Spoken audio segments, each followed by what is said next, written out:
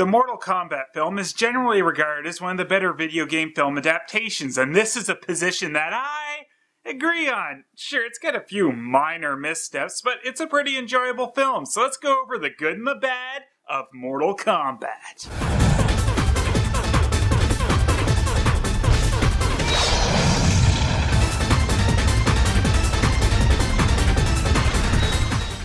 The Mortal Kombat film had a lot of good things going for it, like its director, Paul W.S. Anderson. Okay, he did a good job on this film anyway. Probably because this was before he met his wife, so he wasn't able to make it. Liu Kang, we must find the real chosen one, Alice! Now, in all seriousness, one of the reasons I think this film really worked in the end was the casting, which I think was absolutely great. Where do you get these guys? Now, Liu Kang has never really been one of my favorite characters, partially because the game storylines had him being the canonical winner of the first 3 games, making him kind of a Gary Stu, and Liu Kang never seemed all that interesting. Also, he's one of the cheapest characters and kind of a wiener, and also, how the hell is this a fatality?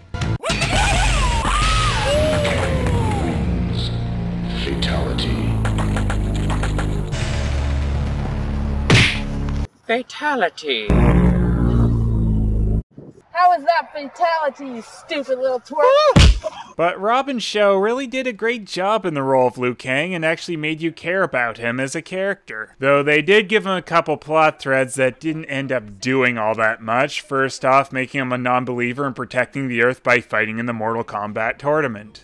It wasn't enough you filled my head with that nonsense. To save the world is not nonsense. This isn't your god of thunder and lightning. He's just a beggar. Something that wasn't part of his backstory in the game and doesn't really lead to anything in this. He just ends up seeing a few supernatural things and then suddenly he's Mr. Know-It-All about everything. Who is this guy? He's Raiden, god of lightning and protector of the realm of Earth. What if all the legends were true?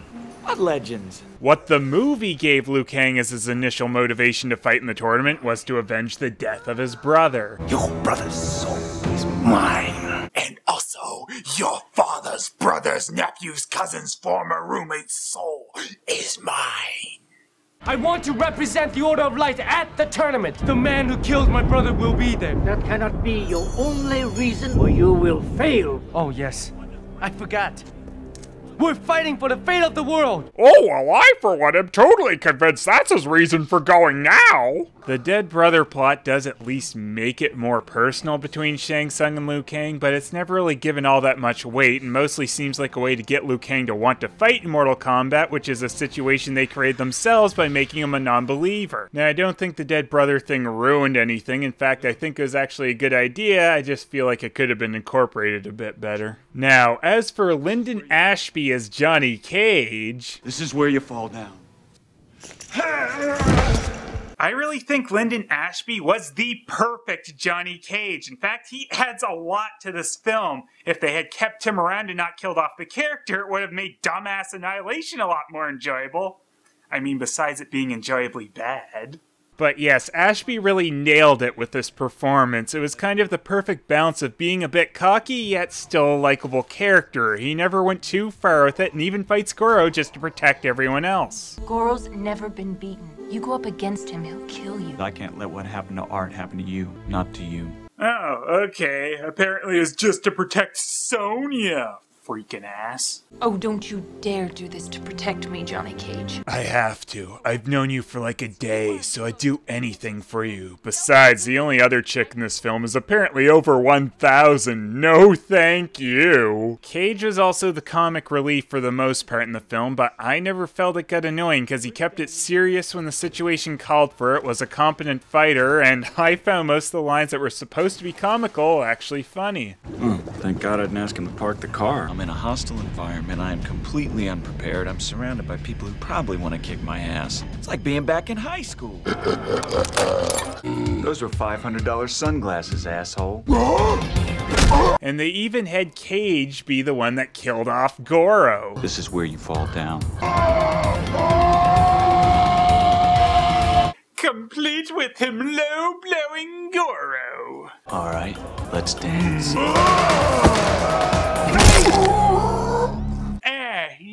gosh, that's a beautiful thing right there. Even if you couldn't actually low blow Goro in the game. Oh, shut up. Me. Christopher Lambert as Raiden is another casting choice I think was great, because we not only got a Raiden with a strong presence, but we got a silly guy delivering the best lines ever. I've been waiting for you. What took you so long? I guess you knew it would end this way. Didn't have a clue. And without a doubt, one of the greatest lines ever. The fate of billions will depend upon you. Sorry. I love it! Sorry. Cary Hiragiri Tagawa as Shang Tsung. Sure, yeah, he hammed it up quite a bit, but I think that really fit for the character and the film, and I mean, he gave us the "your soul is mine" face. Your soul is mine. Your face is mine. No!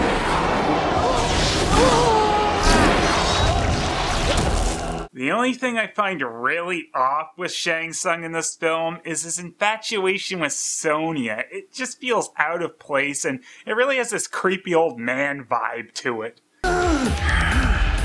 Yes. Then again, I guess Shang Tsung is a creepy old man, so... She's not to be harmed, only humiliated. I have plans for my beautiful Sonya. Other than that, though, Shang Tsung in this film was a really memorable and good villain. And now for a taste of things to come. He seems like a kinda crappy boss, though. Trevor Goddard's Kano, well, this is kind of interesting because before this film, Kano looked like this and was supposedly Chinese/American, and here's how Goddard played him. Hello, baby. Did you miss me? This little baby brings back memories now, doesn't it? It put a big smile on your partner, though. Ear. Shh. To ear. And here's how Kano looks and sounds as of Mortal Kombat 9. Now that he's softened you up, it's my turn. Oh, I got a knack for survival. It's kind of funny when an adaptation influences and ends up retconning something like this, and the movie got the Kano storyline pretty much straight on, with him having killed Sonya's partner and her joining the tournament to get revenge on him. And apparently her revenge against Kano leads her to Club, "We don't care if we get shot, we've gotta keep dancing." Oh! Sonya is, well... she's alright. She's kind of pissed off a lot. Then she gets kidnapped and forced to wear a dress, and she seems a little less pissed off. Guess forced dressings just kind of make her happy. Sonya! Don't get on that thing! Hey, Sonya! Oh well, I'm not actually gonna stop you, Sonya. No, I got more important things to do, like, making metal arms. She gets her revenge on Kano and then gets kidnapped by Shang Tsung, who challenges her, which she doesn't accept, which apparently means he has the right to dress her up any way he feels, so he, chooses that. Then again, the way Shang Tsung is in this film, he is probably hoping she'd fight him in that. So if he could choose her fighting outfit, could she choose his? How dare you? Your dignity is mine. Katana as well in this film. I don't have any real faults on how the character acts, but she's not particularly all that interesting either. She kind of plays the second mentor role along with Raiden. In Outworld, if you look hard enough, you will find another guide. What, Katana? Why didn't she just come to Outworld with us? Why'd we have to find her? I have nothing further to teach you, Liu Kang. You never taught me anything! Katana seems to take some pretty big leaps of faith in her deductive reasoning as she fights in the tournament, and because she's technically from Outworld, it means she's fighting for a side she doesn't want to win. However, she is apparently just fighting to give advice to Liu Kang, meaning had she not gotten paired up with Liu Kang, her whole plan would have been for nothing. And was this her first fight in the tournament? Did she beat some other Earthrealm warriors first, essentially handing their souls to Shang Tsung just to give Liu Kang a couple basic tips? There are easier ways to do that, Katana. Throw water at Sub-Zero. Huh? Yeah. Speaking of which, why is it that when someone, even from Earthrealm like Liu Kang, wins, old Shangster gets to steal their soul? Well, that doesn't seem fair at all. You'd think Raiden would be on top of that one. Sorry. Oh, Raiden, I can't stay mad at you. Remember my words. Kitana! That's enough! You disappoint me. Not very wise. Why? What are you gonna do? End this fight and let you both go without consequence. Shang Tsung, you monster! Also, Shang Tsung can just end a fight if he doesn't like the way it's going. I mean, I guess that means his side lost, but that seems kinda cheap there, too. This is where you fall down. Wait, fight over. Goro, you disappoint me. Not wise. But I was about to kill him! Yes, but I've a fate far worse for him. Mortal dismissal. Oh, you gotta be kidding me. I thought people died in this tournament. Mortal Kombat doesn't mean death, but life. Well, I can stay mad at that, Raiden. Oh yeah, okay. Wait a second, no. Good and useless. To win your next match, use the element which brings life. Katana, really? I mean, not only do you find the most dumbass way possible to get close to someone to give them a message, but then you can't be very clear about it either? I mean, maybe there's some rule that says she can give advice, it's just she has to be really cryptic about it.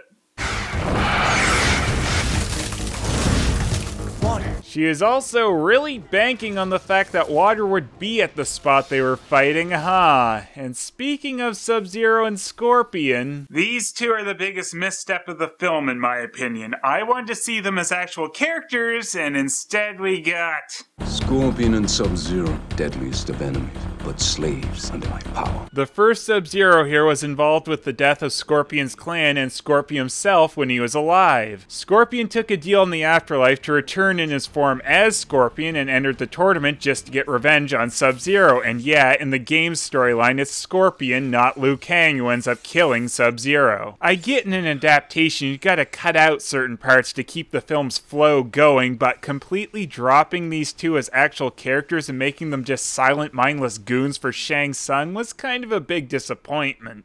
And now I'd like to welcome you to Sub-Zero! And Scorpion. Deadliest of enemies, but predictable jokes under my power. Got anything to say, you two?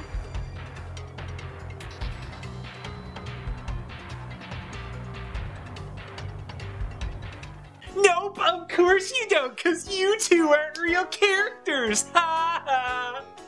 Yeah, well, I'd rather be silent than just scream stock phrases from the game. Hey, I said a couple new things! Oh yeah, welcome and get down here. Those were classic lines for sure. Oh, that is it! Get out of here! Why am I freezing up? That's so sad! You two weren't supposed to talk. Also, did Scorpion's harpoon, spear, whatever, really need to be a CGI serpent thingy? Well, at least it wasn't chains. Get over here! I do rather like Scorpion's not impressed reaction when it gets stuck in the tree, though. Then we have Goro, who I still think looks great, and this was really an awesome job on the animatronics, but his big introduction to the tournament is this. Is it time? Yes.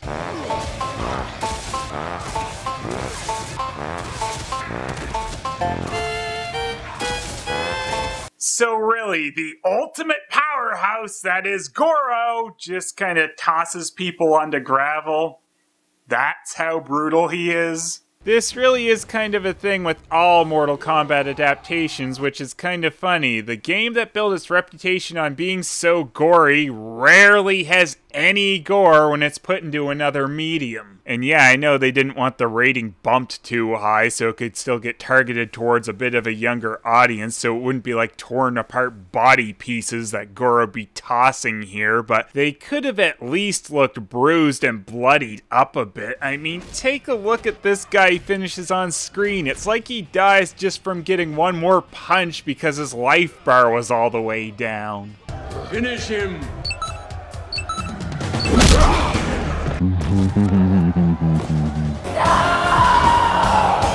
Did you even know that guy, Sonia? Really, this is someone we've seen Johnny Cage have a conversation with once. It'd make about as much sense if she was this upset over that weird tiger guy dying.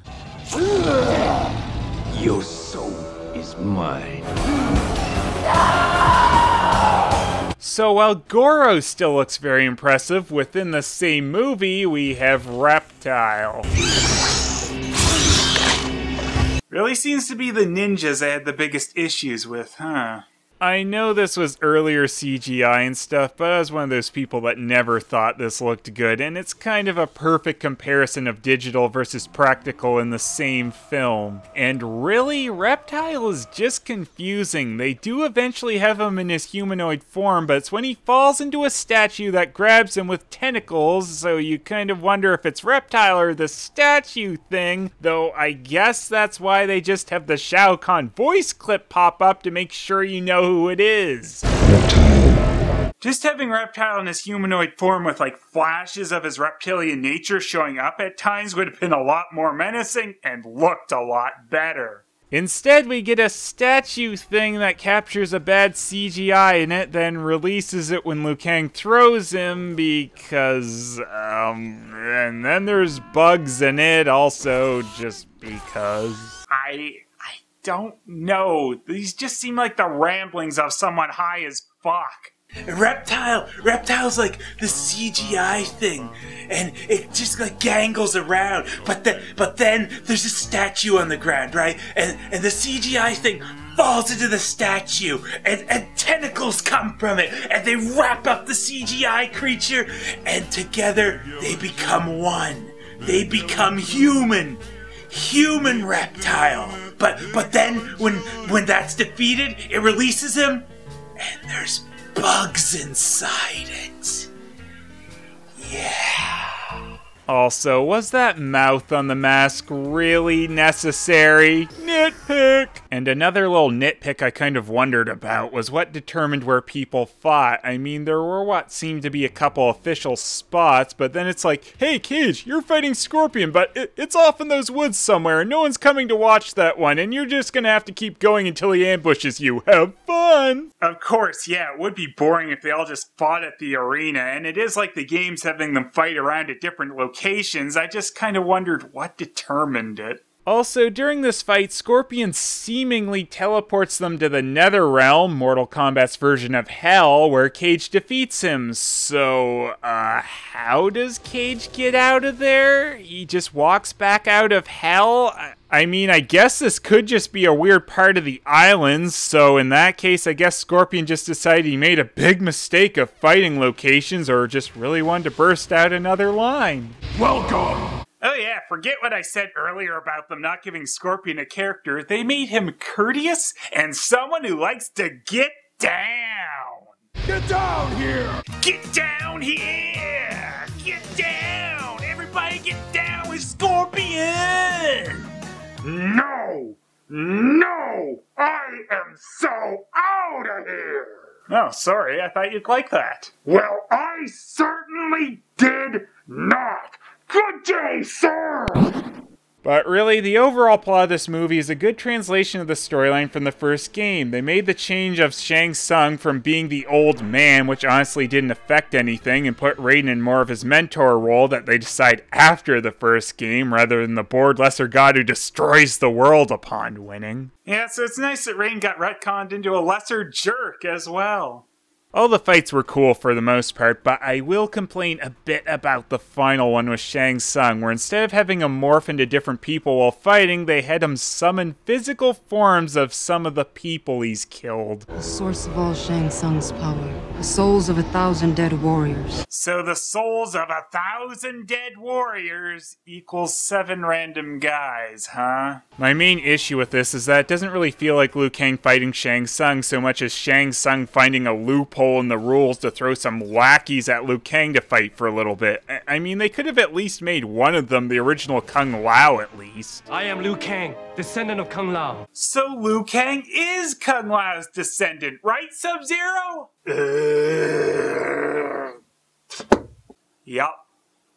Really, I think sticking more to the game's formula of having Shang Tsung morphing into the other characters would have been a much cooler bit than just somehow having him summon randoms to fight Liu Kang for a little bit. Like, if all of a sudden he had to fight Raiden or Johnny Cage, it would have thrown Liu Kang off. In fact, when Tsung actually does use his morph to confuse Liu Kang, you wonder why it worked and why he doesn't even fight in that form. Liu, you're not really Chan. Remember when our parents died? Oh yeah, you're right, our parents did die! You really are my brother, even though Shang Tsung was standing there a second ago. Oh my! Oh, Shang Tsung, you are priceless! Also, stupid surprised Liu Kang. Flawless victory. What? I so hit you during that fight! Yeah, really, Liu, fatality would have made a lot more sense there. Oh, shut up! I'm the Mortal Kombat champion! So the film closes us out with the promise of a really imposing, powerful Shao Kahn. Weak, pathetic fools. I've come for your souls. I don't think so. And of course, instead, we got a bald Brian Thompson with daddy issues. Overall, like I said though, I really liked this film. They stayed very close to the source material and its story. It had good fights and a great cast that brought it all together. These were just some of the things I liked, didn't, or random thoughts I had on the film. So I guess that closes out our look at oh no! I'm getting attacked by something invisible! Cause that's really easy for me to do! Reptile. I am Reptile. I will fight you, Phelous. For some reason. I don't know, I'm just thinking the creature of you or something. Oh yeah? I can do that too! Reptile! Da-da-da-da-da-da. Oh, you have got to be kidding me, Turtles! Again? Freaking fanboy loser! This bit is over, Phelous!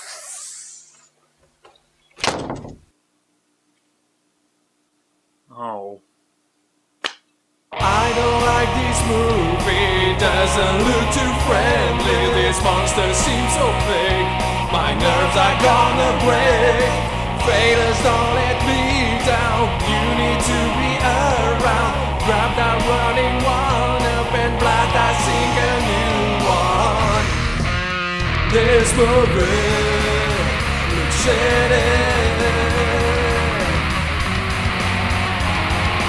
Phelous, so Phelous, bring a multi-comedy of Phelous, so Phelous, and some horror movies of Phelous, so Phelous. I don't care about how you sound, but Phelous, so Phelous, what's your opinion about?